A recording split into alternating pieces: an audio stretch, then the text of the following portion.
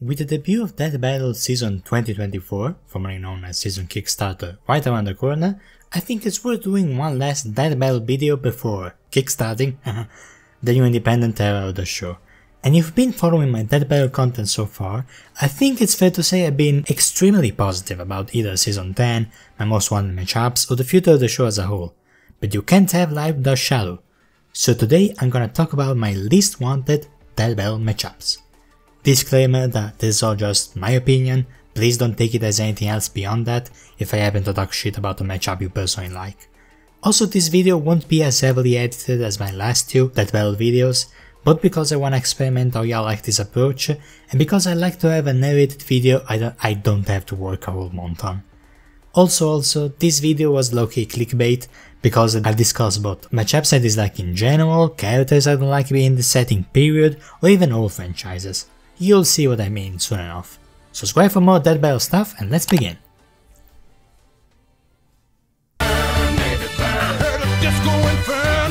Trigon vs Dormammu.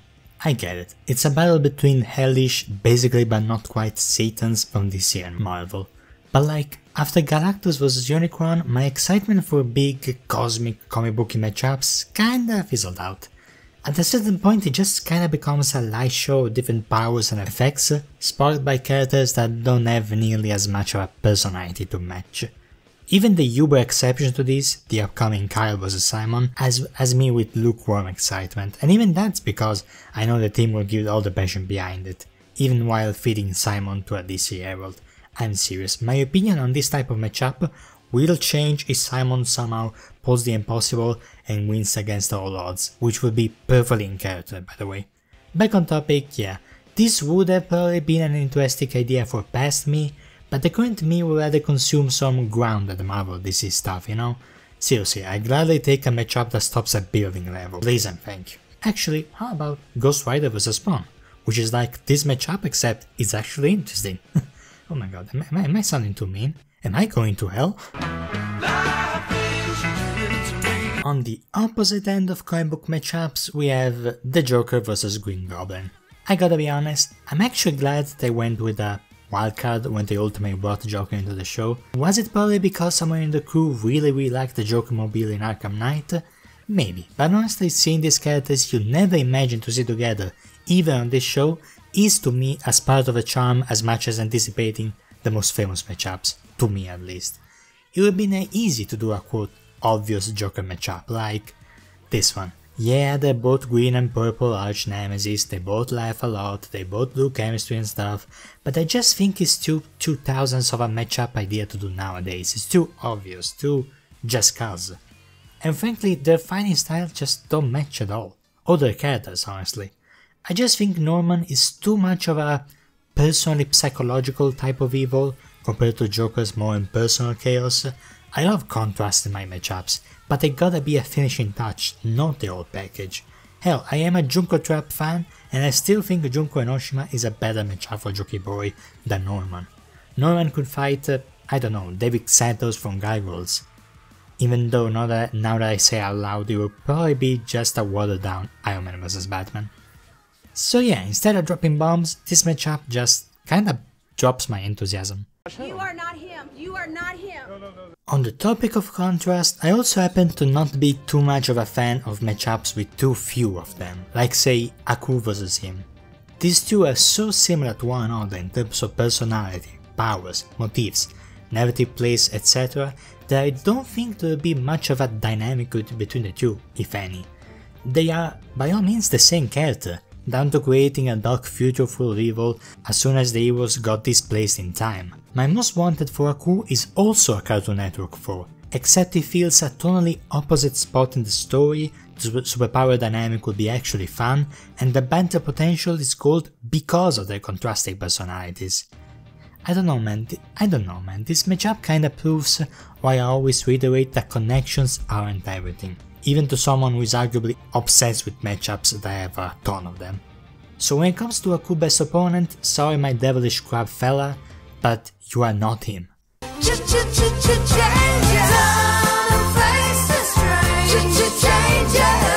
Me and probably half the internet already went over what doesn't work about Ben 10 vs Hal Jordan as an episode, but as a matchup I think it's honestly great for both. Ben 10 vs Jaden, animated as an upcoming project by Dead Bear animator OriginTheHero, also pretty great. Then you have Ben 10 vs Blue Beetle. Like, why?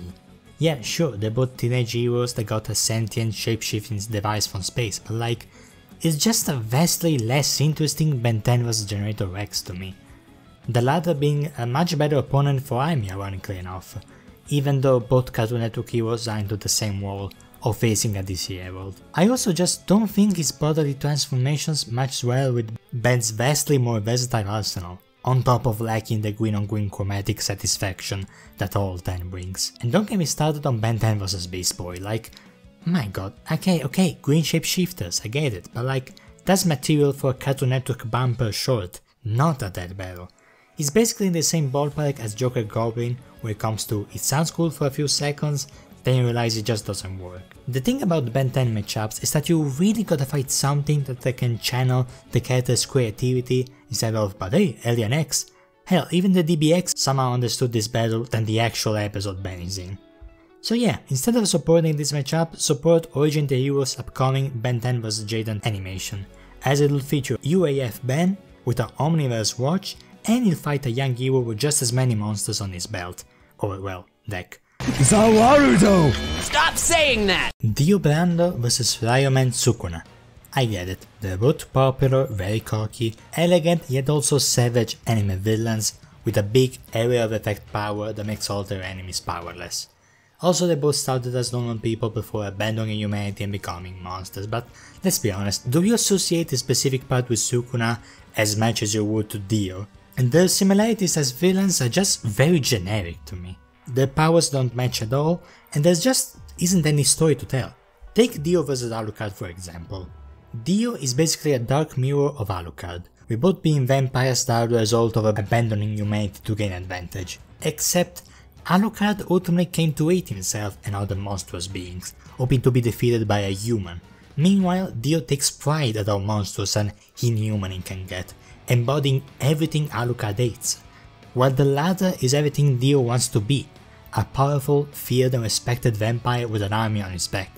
Couple all that with the contrasting religious motifs of heaven and hell, the dynamic between their powers, and you have an amazing matchup for both, which resulted in an amazing episode to match. If you really wanna bring Dio back without seeming desperate and trying to capitalize on what's popular, and you don't wanna delve into what if territory either, JJK already has a good matchup for Dio. Kenjaku. Right off the bat, they both follow the very green trope of possessing the corpse of a heroic character, with telltale signs of that being on the head area, originating from a bygone era. They both have ideologies centered around finding the peak of existence and forcing all mankind to witness it. They work in the shadows to achieve it all, but they were slain before completing their project, leaving someone else to carry their plans. But there's the big contrast that Dio ultimately wants ultimate peace kinda, creating a universe where everyone knows their fate, while Kenjaku wants to unleash complete chaos and hell via the merge, that somehow even more than the alien era it comes from, meaning that they would hate each other on sight. Couple all that with the cursed spirits Kenjaku can throw at Dio, ironically in a Gojo vs Makima type of way, plus their powers messing gravity and time respectively, and you got yourself a pretty damn good matchup for both if you ask me. If you wanna hear about my ideal matchup for Sukuna, check out my most wanted vid.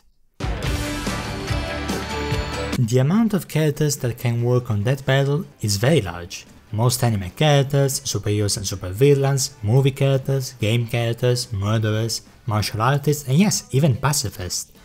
But there's a character whose relationship with violence is so unique that I don't personally think it belongs anywhere near a versus setting. That would be Hugh Campbell from The Boys. In a world full of amoral quote heroes on both sides, Yui represents a shining light of innocence that tries to stray off corruption to defy violence, even in a world seemingly made for and by violence. The Boys isn't exactly lacking for superpowered violent characters that clearly fit right at home with the show, but Yui just has some electrician skills and the power to teleport, and that was doing a very specific arc where that's clearly something he should not be doing. Meaning adding it to his power set to a standard power set just doesn't work at all for the character. I respectfully don't care how many thematic similarities he has with the guy from Supernatural or whatever. I just wish people learn to tell the difference between these characters are thematically similar and this would work as a death battle. Like, I generally seen Mayor Jones vs Grunkle Stan being suggested. How? What would you do? Would you want to see two old men fight? I mean, I do, but not these ones, not in this setting. Why? What do you even include during the breakdown? The two people they punched throughout the whole show? Would you scale that? I don't get it, man, I don't know. I just am confused about certain ideas people suggest, man. I am a pious man. Now, don't get me wrong, you can have disgustingly evil characters on the show, both my favorite and most wanted episodes prove that just fine, but with Judge Frollo, I think I feel a similar way to how Nemesis Bloodstrike feels about Firelord Ozai being on the show. He's not really a fighter or a combatant. He has no particular powers or feats, he just swings a sword around the last minutes of his appearance. Not to mention the specific kind of evil he embodies, an uncomfortably realistic kind. And sure, we had those before, but I just think Frollo lacks the cool fiction stuff element that marks the difference between supervillain and grim reminder that there's people like this in real life. That line of detachment, you know? I don't know anything about this George Alden guy, besides the fact that apparently he's up there with some of the evilest dudes in fiction, which is interesting thematically but not so much in a combat sense. Humongous hungalonga no no logonga. Any VTuber matchup. Like, how would that even work? It's girls playing as Japanese waifus in front of a webcam. I even follow some. But how do you fit them in a versus setting? I know some of them have like lore, but what footage would you even put while describing it? Gameplays? Fan animations? Like, it's kind of the same problem SCP stuff has, but I like, at least those have actual action and combat and stuff. What fits do they have? Like my original character, take my original character for example, my persona, Falco, who's a Kryptonian. He obviously can fly, shoot laser beams, and all the standard Kryptonian power set. I say the 8 Vision skulls around, I don't know, Titan from Megamind at worst and Godzilla lasering into the earth at best. This fact alone doesn't make Falco a viable character for a Death Battle episode, you know? Although, if any of y'all wants to make fan animations of Falco, you have permission to do it, just saying.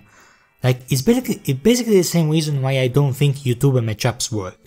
I don't know, maybe I just need a big enlightening awakening that apparently Medi had and I just missed, but I just don't see how this works, man. Sorry if I sound close-minded, I'm usually quite the opposite, but I don't get it how this is treated as an idea outside of memes. Shockingly as it may sound, next up we have most Superman matchups, honestly. Not necessarily because of any disliking towards the character, I mean, notice how my username is not Hawk of Gotham, but because of the formula with the show itself, in which characters are taking at their full potential. And with Superman, unfortunately the peak of Superman makes any debate potential with pretty much everyone else moot, because you know who wins. Not to mention how his two most famous matchups aren't something I'm too keen on either. Like, sure, he shares a lot of thematic with Optimus Prime, but like, it's one thing to have at least one pacifist idealist in this fight, even they won't fight unless forced to kind, but like, what would they even fight about? Can the Might friendly competition approach really work for a 5th time, even with a respectful death? I'm sorry, but it's just not my thing. Ditto for Superman vs the Doctor. Sure, they're both idealistic last sons of doomed planets whom are essentially Deus Ex Machinas embodied, but in completely opposite ways, with Superman being pretty much a reality puncher as far as power goes, whereas the Doctor is more about literal plot armor as a pacifist. I don't think they gelled well together at all. I say most Superman matchups because you could do something with a specific Superman, like when they used a specific Aquaman, but besides that, I think a trilogy with Goku is a good place to leave it. I love Superman for many different reasons, and versus power scaling is not on that list. Peanuts! Oh boy, another spicy one. I'm normally not one against tonal clash, even with how much I think Tarantino style violence doesn't mesh well with Spike's families at all, but like, sure, the matchup is good, you can have some fun with it and you're undeniably wins, but still, let's just say this show and this character have been in a very dear place in my heart, when I needed it during a tough time, hence why I'm not comfortable with the idea of any of them being put in a setting where they're, say, stripped of plot armor, even when I know your wins. Did you notice how I never brought up Tanjiro vs Jonathan in spite of all my praise for emotional endings? Well, that's because I refuse to watch an episode or mentions of it because I don't wanna see a comfort character of mine die. I do plan to making a video where I rank all of their battles emotional deaths, so I will have to check it out by then, but we'll cross that bridge once we get to it. Back on the topic, I actually have no problems per se with this happening as an episode, I just don't like the idea of it. The next one is probably the most controversial of them all. We have Yuji Itadori vs Denji. I know, they are the best for both. I know, the connections are pretty great. It's popular as hell, would work as a sequel to Gojo vs Makima, and the music would undeniably rock. But cutting straight to the point, I just don't wanna see two minors whose whole lives are very tied to constant trauma and murder be forced to kill one another. Well, sure, Yuji got a lot stronger and powerful since the matchup first started being popular, but Denji kinda encounters an issue similar to Yui, in the sense that the hero well form isn't a power-up it can activate at any time. It's activated by specific moments of trauma and despair within the story. I don't think their fighting methods work either way, with slashy chainsawy versus energy-filled martial arts. I hate complaining about something without having an alternative solution in mind, hence why most picks in these days come with precisely that. But I also accept that this is the most likely for both, and I just don't quite know how to feel about it. I just think Chainsaw Man and Jujutsu Kaisen do such a great job exploring the hazards of forcing the youth into being cogwheels for seasons of mentally numbing trauma and pain, probably a very topic in Japan, that I just don't think putting the two characters who represent such cogs against each other would do justice to either. And that's pretty much it. I hope I get to cover the premiere season 2024 as soon as possible, either via reaction and review, or both in best case scenario. Drink lots of water, I'll do the same. Orco Krypton, hoping that I made your day slightly better.